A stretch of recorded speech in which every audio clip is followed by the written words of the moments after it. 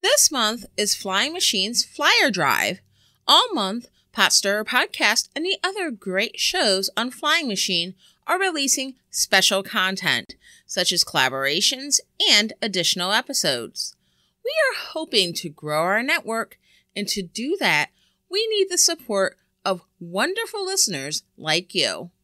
Of course, listening to our podcasts, checking out our blogs, and telling your friends is super important. And we appreciate that from the bottom of our hearts.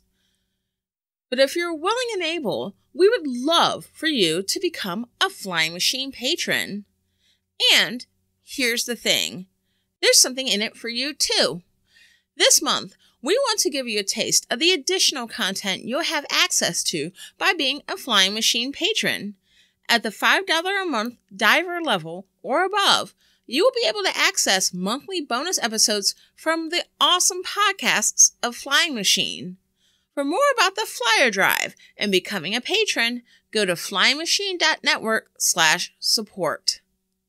The following is a Potsdamer Podcast Patreon bonus episode I released earlier this year, and I'm releasing it here for free as part of the Flying Machine Flyer Drive.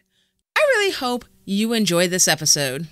And as always, thank you for listening.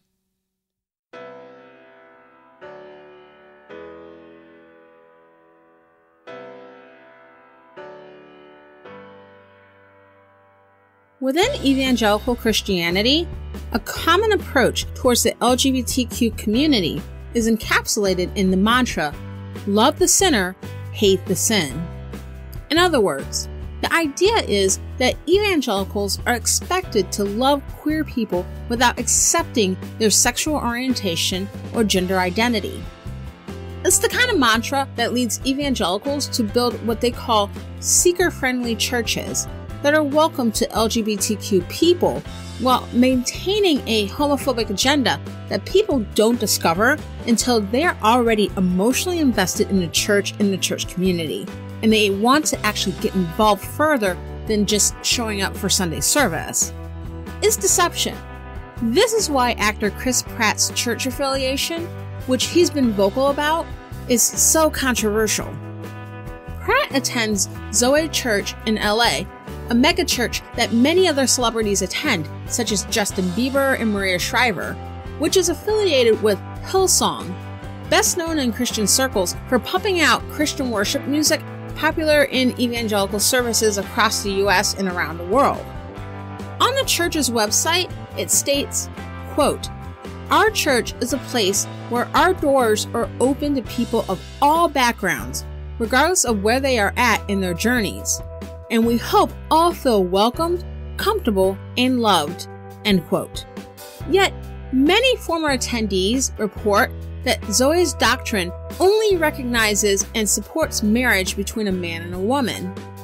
In addition, parent church Hillsong, which has endorsed conversion therapy, has stated they, quote, "do not affirm a gay lifestyle, and because of this, we do not knowingly have actively gay people in positions of leadership, either paid or unpaid," end quote.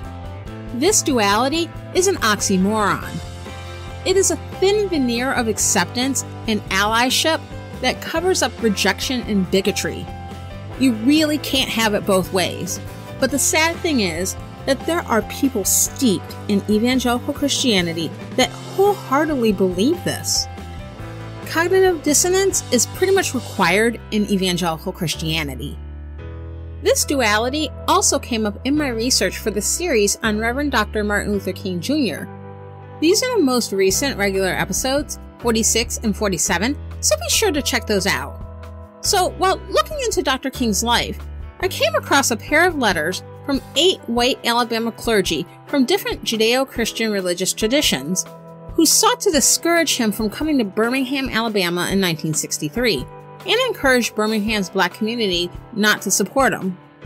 These open letters, which were published in the local paper, had particular historic importance, come to find out, because these were the very letters Dr. King was responding to in his famous open letter, Letter from a Birmingham Jail.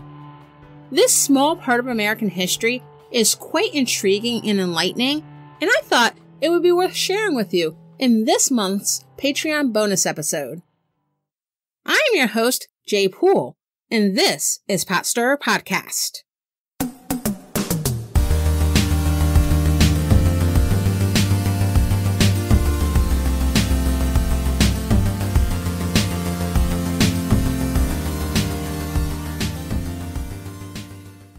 In early April of 1963, the Southern Christian Leadership Conference, or SCLC, headed by Martin Luther King Jr. and the Alabama Christian Movement for Human Rights, or ACMHR, began the Birmingham campaign. At this time, Birmingham, Alabama was, in King's view, quote, probably the most thoroughly segregated city in the United States, end quote. While the city was split 60% white, 40% black, economic opportunity was severely limited for black residents. Employment for blacks was limited to manual labor, domestic work, groundskeeping, or businesses in black neighborhoods. The average income for blacks in Birmingham was less than half of whites, and the black unemployment rate was more than 2.5 times as high as whites. Even where employed, blacks were last hired, first fired. Racial segregation of public facilities and businesses open to the public was strictly enforced, and only 10% of the black population in Birmingham was registered to vote. When blacks in Birmingham resisted the social order, violence from the Ku Klux Klan or the White Citizens Council often ensued, and bombings of the homes of civil rights activists, black churches, and black businesses were commonplace, enough for the city to be nicknamed Birmingham. The ACMHR was founded by activist Fred Shuttlesworth in 1956, right after the state of Alabama banned the NAACP. The ACMHR used both the legal system and protests to desegregate public facilities and businesses in Birmingham, but faced a great deal of resistance, even when they won challenges to segregation laws in the courts. It was to the point that the city closed public facilities rather than integrate them. In 1962, Shuttlesworth was thrown in jail for violating the city's laws on segregation, and he felt his organization was not getting the results it hoped. So he reached out to the SCLC for help, asking them to come to Birmingham.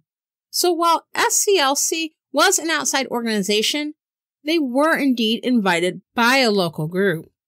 The goals of the Birmingham campaign were to desegregate its downtown stores, institute non-discriminatory hiring practices by government and private employers, the reopening of public facilities closed in defiance of judicial integration orders, and the creation of a racially integrated committee to oversee the desegregation of Birmingham schools. Dr. King in particular felt that focusing on specific aims would make them more successful in the campaign. The arrival of SCLC to Birmingham was not a secret, and not everyone was happy about it. Black business owners such as A.D. Gaston, while supportive of ACMHR, were none too thrilled about SCLC coming in. Gaston felt that he had an in with white business owners, and negotiation would eventually bring about change. Of course, white segregationists who were not fans of SCLC and Dr. King didn't want them showing up either. But even white residents who were not solidly in the segregationist camp felt that the outside assistance was unhelpful. This latter group included a number of white clergy in Birmingham. They called themselves the Reconciliation Committee, but the core group of 8 men were dubbed the Birmingham Eight. The Birmingham Eight were as follows: Bishop Nolan B. Harmon, Bishop of North Alabama Conference of the Methodist Church; Bishop Paul Hardin, Bishop of the Alabama West Florida Conference of the Methodist Church; Bishop C.C.J. Carpenter, Bishop of Alabama, Episcopal Diocese of Alabama; Bishop George M. Murray, Bishop Coadjutor, Episcopal Diocese of Alabama; Bishop Joseph A. Durick, Auxiliary Bishop, Roman Catholic Diocese of Mobile, Birmingham; Rabbi Milton Grafman, Temple Emmanuel, Birmingham, Alabama; Reverend Earl Stallings, Pastor, First Baptist Church, Birmingham, Alabama; Reverend Edward V. Ramage, moderator, Synod of the Alabama Presbyterian Church in the United States. This group of religious leaders wrote 2 open letters in early 1965, and these were published in a local newspaper. Neither letter mentioned Dr. King by name, but it was clearly implied who the men were referring to. The core set of clerics responsible for the letters were dubbed the Birmingham Eight. These core of 8 men were the religious leaders who signed on to both letters. Most of these men were Protestant pastors and ministers, but the group also included a Catholic bishop and a Jewish rabbi. The first letter, an appeal for law and order and common sense, was more broad, and it was addressing the changes that racial integration, which they thought would be coming down the pike pretty soon, would bring. This letter was from the Reconciliation Committee, including 11 clergymen, the Birmingham Eight, and 3 other signatories. It included these key passages, quote,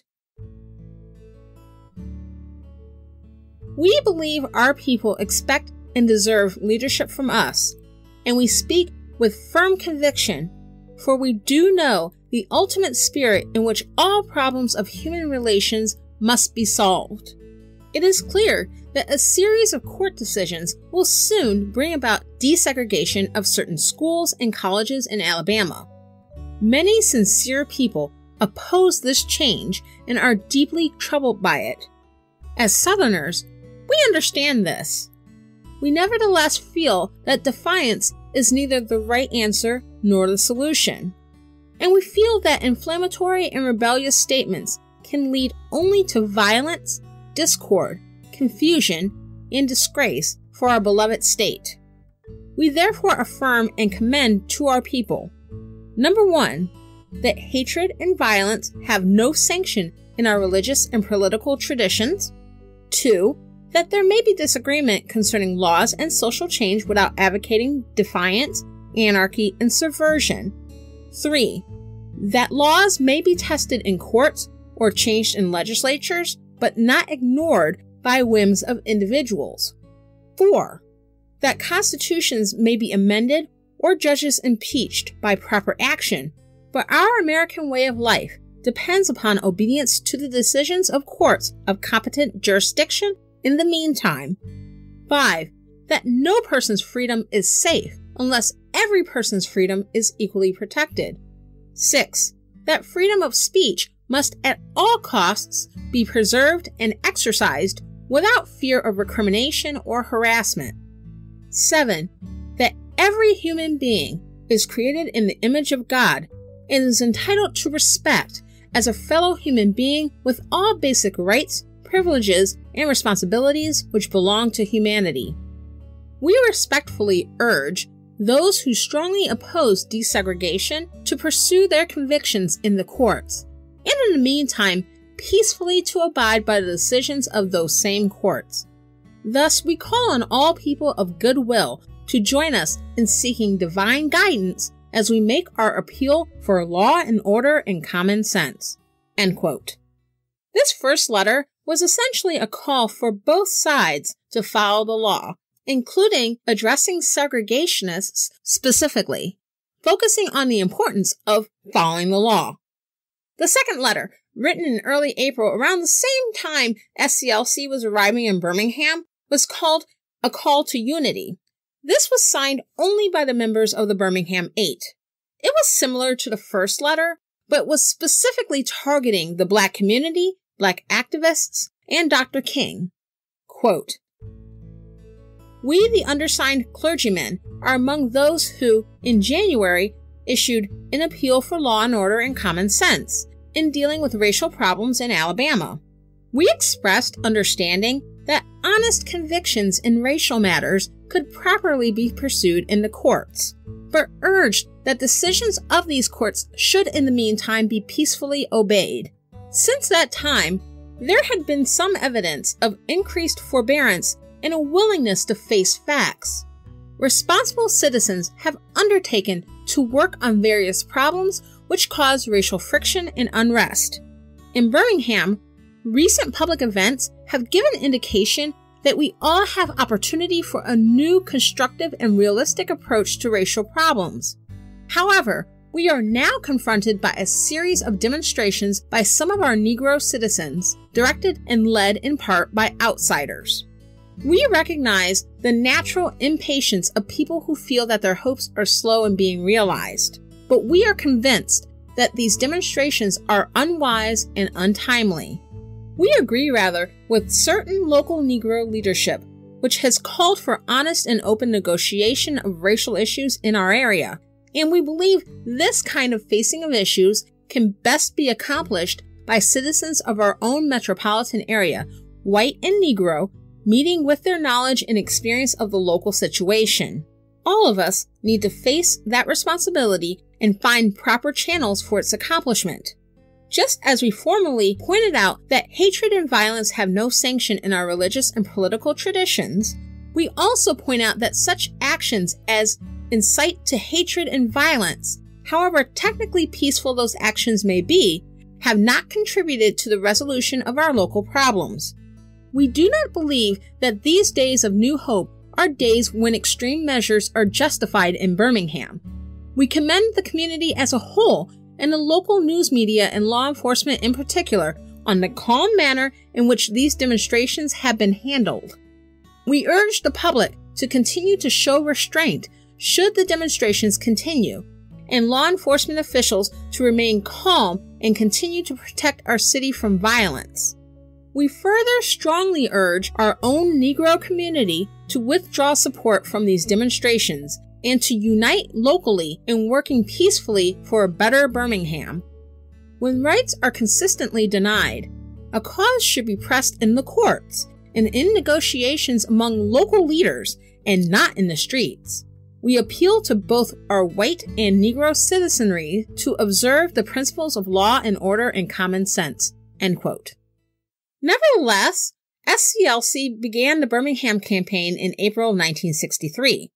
On April 10th, the city was able to secure a state court order barring protests and demonstrations in Birmingham. Black activists that were part of SCLC and ACMHR decided to in defiance of the injunction, and on April 12th, Dr. King was arrested and sent to the city jail, where he sat until April 20th, so a little over a week. While in jail, a current newspaper and some paper were smuggled into King's cell. This is where he first learned about the call to unity. Addressing the Birmingham Eight, he penned a response that was over 20 pages long. It was quite a long letter, but remember, he was in jail. When you're in jail, you got nothing but time. So Dr. King completed his letter from a Birmingham jail on April 16, 1963. The letter read, in part, quote, "My dear fellow clergymen, while confined here in the Birmingham City Jail, I came across your recent statement calling my present activities unwise and untimely. Seldom do I pause to answer criticism of my work and ideas. If I sought to answer all the criticisms that cross my desk, my secretaries would have little time for anything other than such correspondence in the course of the day, and I would have no time for constructive work. But since I feel that you are men of genuine goodwill and that your criticisms are sincerely set forth, I want to try to answer your statement in what I hope will be patient and reasonable terms. I think I should indicate why I am here in Birmingham, since you have been influenced by the view which argues against outsiders coming in. I am in Birmingham because injustice is here. I am cognizant of the interrelatedness of all communities and states. I cannot sit idly by in Alabama and not be concerned about what happens in Birmingham. Injustice anywhere is a threat to justice everywhere. In no sense do I advocate evading or defying the law, as would the rabid segregationist. That would lead to anarchy. One who breaks an unjust law must do so openly, lovingly, and with a willingness to accept the penalty. I submit that an individual who breaks a law that conscience tells him is unjust, and who willingly accepts the penalty of imprisonment in order to arouse the conscience of the community over its injustice, is in reality expressing the highest respect for law. I must confess that over the past few years, I have been gravely disappointed with the white moderate. I have almost reached the regrettable conclusion that the Negro's great stumbling block in his stride toward freedom is not the white citizens' counselor or the Ku Klux Klanner, but the white moderate, who is more devoted to order than to justice, who prefers a negative peace, which is the absence of tension, to a positive peace, which is the presence of justice, who constantly says, I agree with you in the goal you seek, but I cannot agree with your methods of direct action, who paternalistically believes he can set the timetable for another man's freedom, who lives by a mythical concept of time, and who constantly advises the Negro to wait for a more convenient season. Shallow understanding from people of goodwill is more frustrating than absolute misunderstanding from people of ill will. Lukewarm acceptance is much more bewildering than outright rejection. Oppressed people cannot remain oppressed forever. The yearning for freedom eventually manifests itself, and that is what has happened to the American Negro. Something within has reminded him of his birthright of freedom, and something without has reminded him that it can be gained. Consciously or unconsciously, he has been caught up by the zeitgeist, and with his black brothers of Africa and his brown and yellow brothers of Asia, South America, and the Caribbean, the United States Negro is moving with a sense of great urgency toward the promised land of racial justice. If one recognizes this vital urge that has engulfed the Negro community, one should readily understand why public demonstrations are taking place. The Negro has many pent-up resentments and latent frustrations, and he must release them. So let him march. Let him make prayer pilgrimages to the city hall. Let him go on freedom rides and try to understand why he must do so. If his repressed emotions are not released in non-violent ways, they will seek expression through violence. This is not a threat, but a fact of history. I must honestly reiterate that I have been disappointed with the church. I do not say this as one of those negative critics who can always find something wrong with the church. I say this as a minister of the gospel who loves the church. I have heard numerous Southern religious leaders admonish their worshipers to comply with a desegregation decision because it is the law. But I have longed to hear white ministers declare, follow this decree because integration is morally right and because the Negro is your brother. End quote. The full letter is much, much longer, but it is definitely worth reading. Dr. King's letter from a Birmingham jail is, to this day, a great primer for learning about him beyond the most famous lines of his I Have a Dream speech. So this is something worth thinking about as we talk about the inspiration for Letter from a Birmingham Jail. Who were these white moderates? What did that look like for these men? And what can this situation teach us about being true allies to individuals and groups suffering from oppression? One thing to understand is that while the Birmingham Eight had points of agreement which led them to sign on to 2 public letters, being moderate meant something slightly different for each of them. In the book Birmingham Revolution, author Edward Gilbreath places each of the Birmingham Eight into one of the 3 categories ranging from most conservative to most progressive. The first category is the uber-gradualists. These are probably the most similar to the evangelicals I talked about at the beginning of the episode in terms of duality. Uber-gradualists felt that Black people needed Christian love, but were not equal to whites. So in other words, it's sort of a paternalistic white supremacy, so not violent, night-riding, cross-burning white supremacy, but one that still saw Black people as inferior. They were willing to assist Blacks in social progress, but only within the framework of segregation. They had little interest in integration or changing the system, but only to show charity to Blacks within the existing dynamic of racial segregation. Bishops Carpenter and Harmon fell into this category. Carpenter was the closest to a hardliner on segregation, as he opposed integration within his Episcopal diocese. According to author Reverend Gardner H. Shattuck Jr., Bishop Carpenter, quote, hoped that by preserving the old order, based on the strict subordination of one race under another, all people would learn to accept their proper place within a benevolent but stratified society. End quote. In 1965, Bishop Carpenter actively opposed the famous Selma to Montgomery March. He said of the march, quote, "This march is a foolish business and sad waste of time, a childish instinct to parade at great cost to our state." End quote. At the same time, Carpenter's son, Douglas Carpenter, says of his father that he worked to improve relations among clergy of both races, becoming the chairman of the group relations committee that was tasked to help progress civil rights. As for Bishop Harmon, when reflecting on a letter from a Birmingham jail in 1983, he considered the letter, quote, "a propaganda move," end quote. The next group are the meta-moderates. A meta-moderate position suggests a Christian practice that is socially active but bound by the law. These were desegregationists, meaning they weren't pro-segregation, but they weren't all that committed to integration either. They wanted to see some measure of social justice for Black Americans, but only within the law, meaning that any change should happen through legislative action and through the courts, not through means outside the system like protests. What meta-moderate ideology might look like today could be something like this. I'll give you an analogy.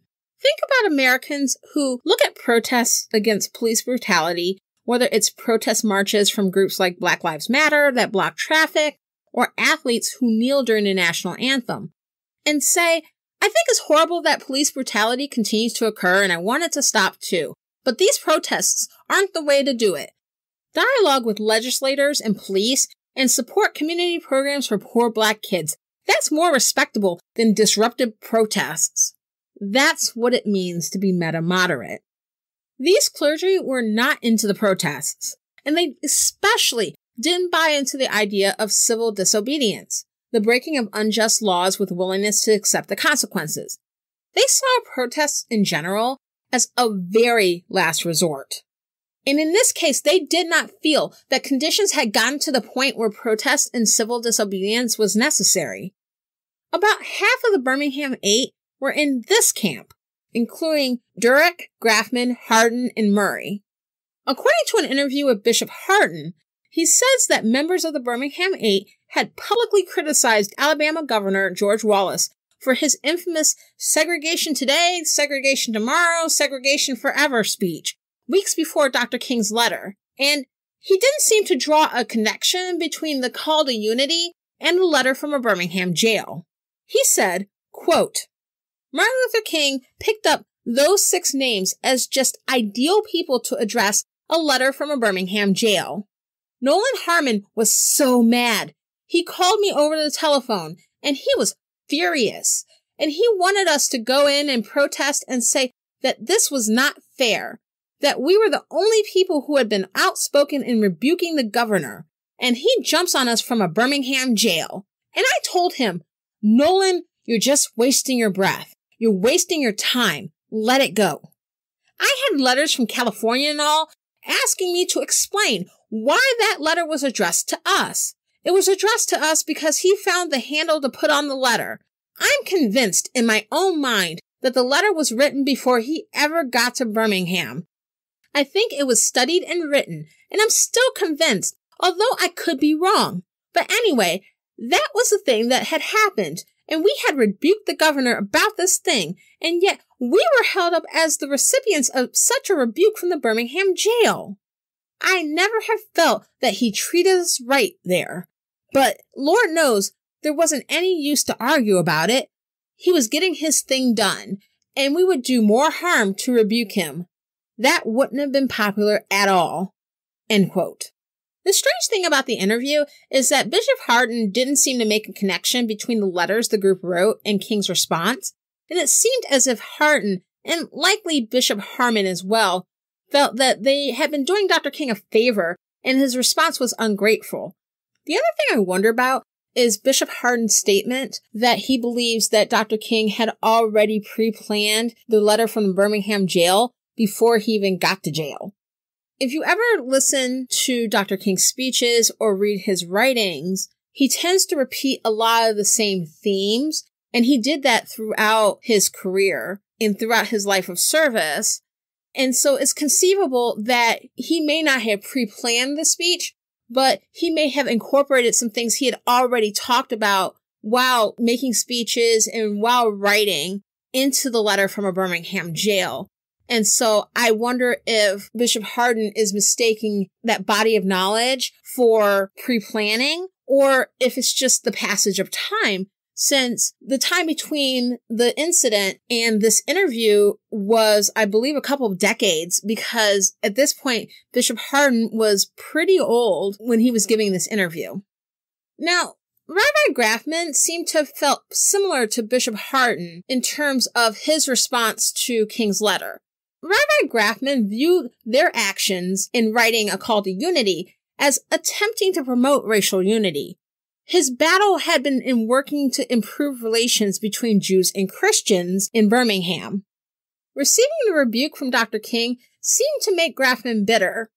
He did not come out to defend himself at the time, but in the 1970s, he expressed his anger publicly, as he felt his inclusion in Dr. King's letter led people to believe he was a racist. And then the last category are the reluctant radicals. Reverends Ramage and Stallings round out the Birmingham Eight and fall into this category. These were men who would have just as well stood on the sidelines while the battle over integration waged. But the battle happening in their city and eventually throughout the country arrived at their doorsteps. Dr. King's stint in the Birmingham City Jail fell during Easter weekend that year. And so on Easter Sunday, Black demonstrators, particularly ones from SCLC who were from out of town, went to white churches in Birmingham to see if they would be allowed to worship, and if so, if they would be segregated from white worshipers. These churches included First Presbyterian Church, where Reverend Ramage presided, and First Baptist Church, the church headed by Reverend Stallings. These men were both believers in racial integration and equal treatment for Black Americans, but they led white churches in segregated Birmingham. As we talked about, Birmingham was fiercely segregated and was going through a lot of violence. And these congregations that they headed included segregationists, even in the church leadership. So these pastors were loath to take the plunge and become full-fledged activists and didn't want to publicly get into the civil rights fight. This may have been their motivation for signing on to the Birmingham 8 letters. Well, sometimes you go to the fight, and sometimes the fight comes to you. These men had no easy choices.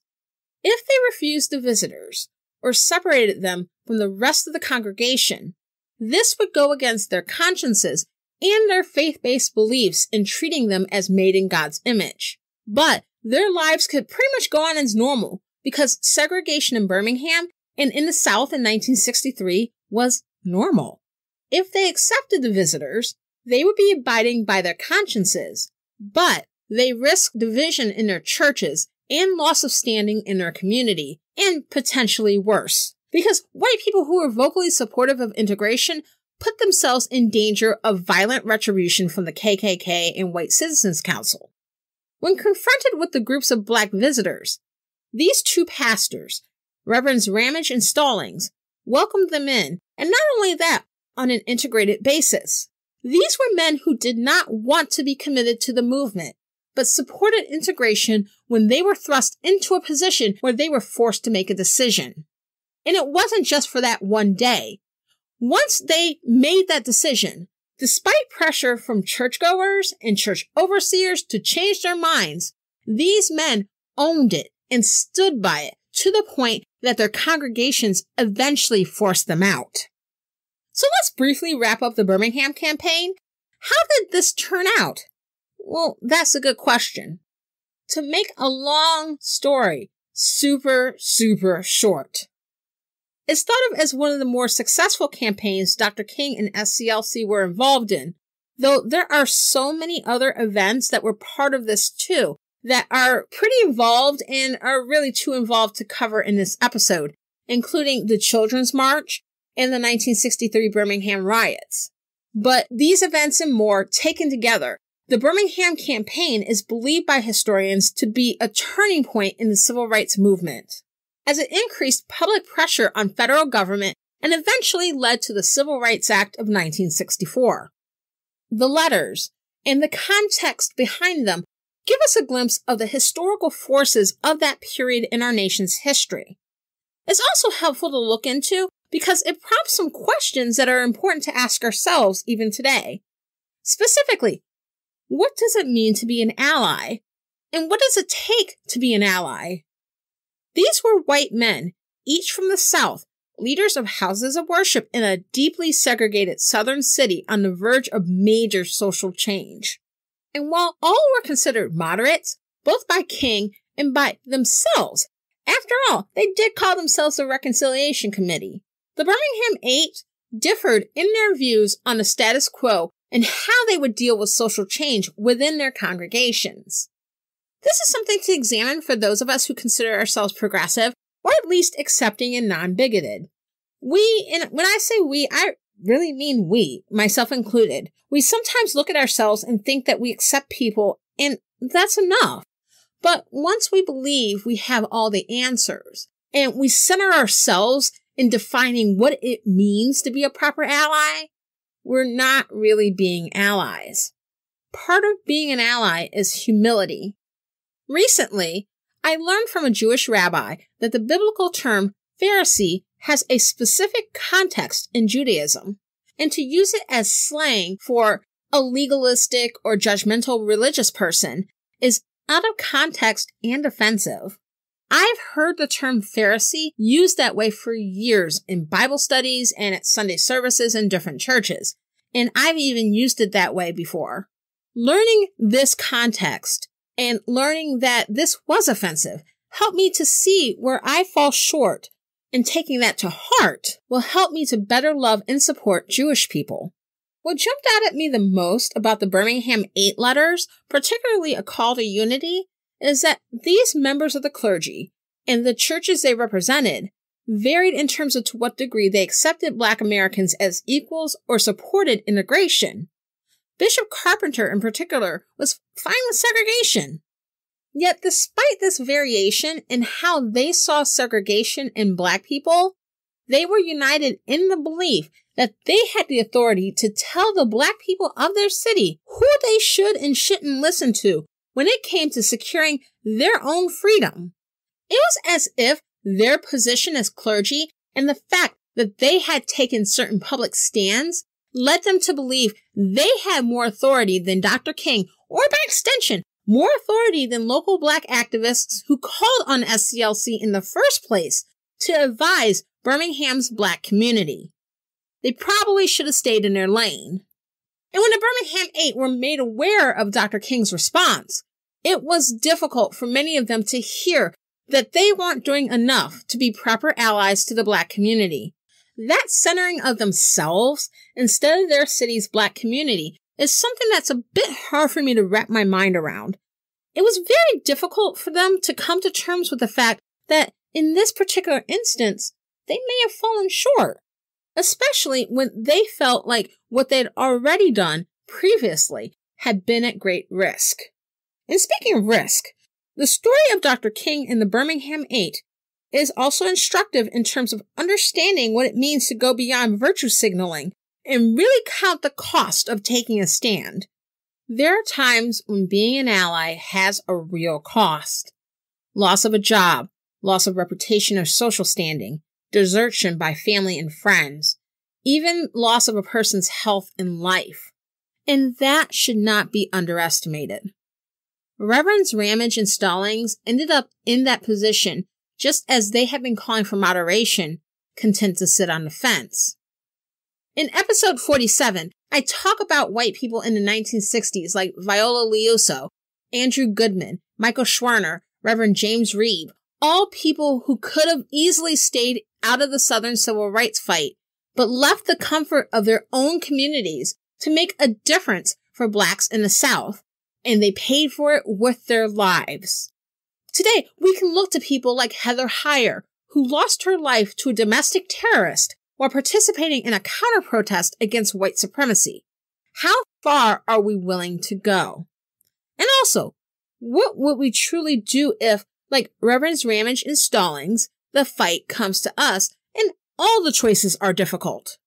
And when we make that decision, to what degree will we keep in mind that our decisions, as hard as they might be, may not always compare to those who can't avoid the realities of living with the oppression they face for some aspect of who they are or what faith they believe in?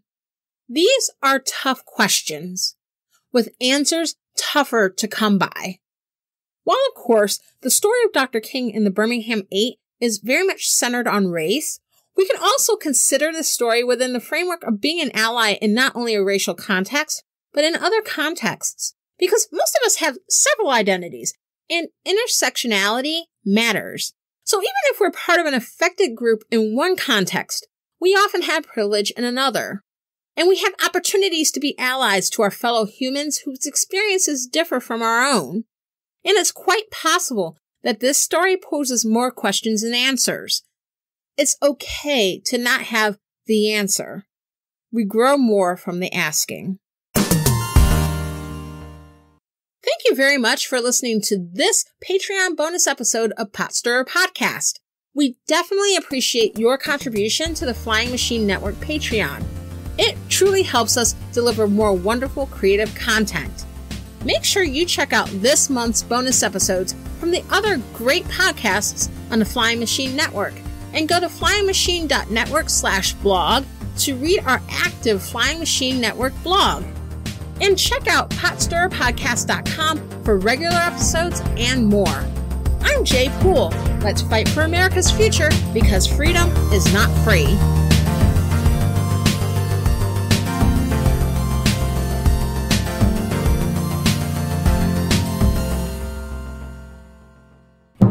I give you the incredible flying machine.